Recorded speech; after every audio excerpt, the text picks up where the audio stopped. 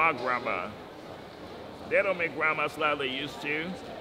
This new bud just can't cut it, I tell you. Mine was brave and full of wisdom and always right. He used to coach me about life. We were tight.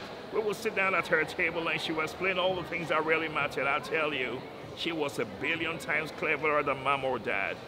The greatest of a friend I ever had. She could find a smile in me on the darkest day. She could make my deepest worry just dissipate.